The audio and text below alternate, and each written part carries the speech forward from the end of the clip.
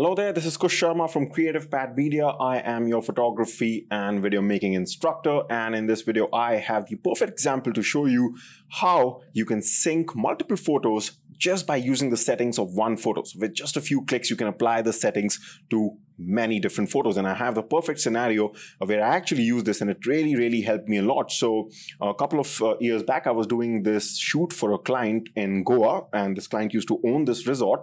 So what had happened was, if I just show you a close-up here, I'm just showing you 5 photos. One second. Okay.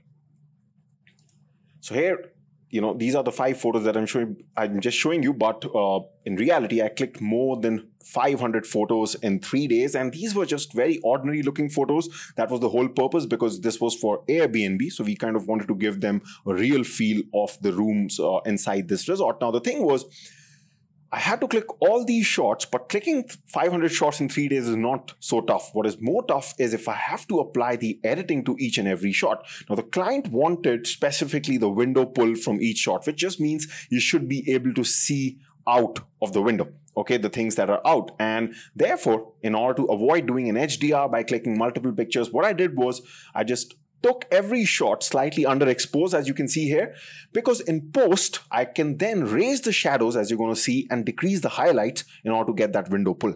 Okay, so this is because it's always easier to increase the shadows, raise the shadows, than it is to get stuff out from the highlights, because if the highlights are too blown out, you're going to lose the details. Okay, no software will be able to help you. So therefore I just took one shot, but I knew that in Lightroom I will be able to do this, but I don't want to do that 500 times. Okay, so first of all, let's just quickly edit this photo. So I'm going to go to develop. Let's just make it correct so that we get the window pull and we raise the shadows. So first of all, I'm going to raise the shadows fully, so you can see it's really easy. Okay, and right now I'm actually doing this on a JPEG. I would have probably done this on the raw image, which also I have.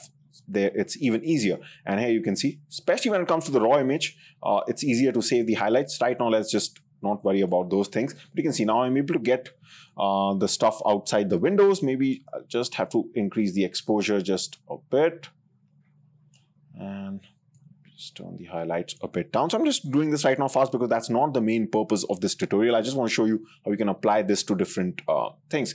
Also, I do want to apply a lens correction to this so that we don't have any sort of distortion. So I'm going to click on Enable Profile Corrections. Okay, and usually it just chooses the lens, and now it has, I think, finally got it, which is because I was using the 1424 f2.8. So you can see it's just kind of remove the distortion, and finally I'm just gonna give this a slight crop, okay, and hit enter just to straighten this. Now let's say we don't want to do this again and again to all those images. So here we've got these images to which we want to apply almost all of these settings, right? That's what I want to do. But I also want to show you this is not going to be just a one-click method, okay? Because it usually doesn't work like that. So there's kind of a real-life example. So, but how do you do this is you select all of them. So I'm just holding down Control here, okay? Like this. And if you just notice the first photo here, okay, all of them are highlighted, but the first photo is slightly more highlighted. That means this is our reference photo. This is from where the settings will be synced on to the other images, okay? And all you have to do now is just right-click, and you can also change the reference photo by clicking on this option, okay? But here we want the first photo to be the reference photo. You want to go to Develop Settings and then just go on Sync Settings, okay? Now this is the important part. Lightroom is going to ask you which of the settings do you want to change here, okay, or rather sync. So almost all, there's no problem in selecting these. These are the ones where you're just playing around with the tones and the colors and the exposure. That's okay. You can apply most of that to that. For example, let's say we didn't make any changes to vibrance, but if we were to change the saturation vibrance, we can probably apply that here. Then remember, we did apply lens corrections because we clicked on Enable Profile. So I should check that here. So not all of them, but at least this one, okay? And I think this is good to go because we did make a lot of changes here.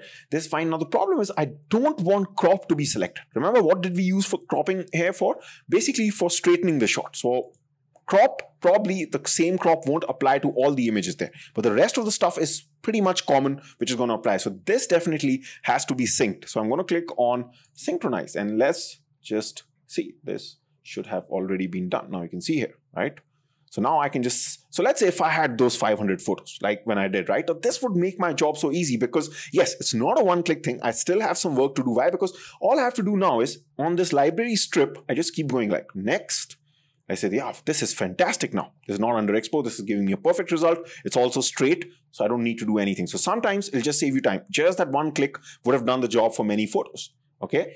But let's say just kind of give you an example that maybe just for this shot, okay, it probably did not do a very good job, or maybe, there were some other problems which I need to correct. So sometimes you might just have to stop manually and just make those changes. Okay, so maybe if this was also slightly tilted, I can crop this and do things which were not common. So for example, here I feel, yes, it is okay, but still the highlights, need to be probably decreased a bit. Okay, so maybe I can like, decrease the heights a bit and, do stuff like that to basically just, try to get that stuff outside the window. So this was actually the problem I was talking about earlier on, that sometimes it's not possible to recover the highlights. Okay, so probably I should have clicked it much darker, but that's not a problem because like I told you, I was using JPEG images right now as a demonstration. If I was using the raw image, even this probably would have got saved. But the point is, this is how you sync things. And if you have any questions, just leave it in the comments below and I'll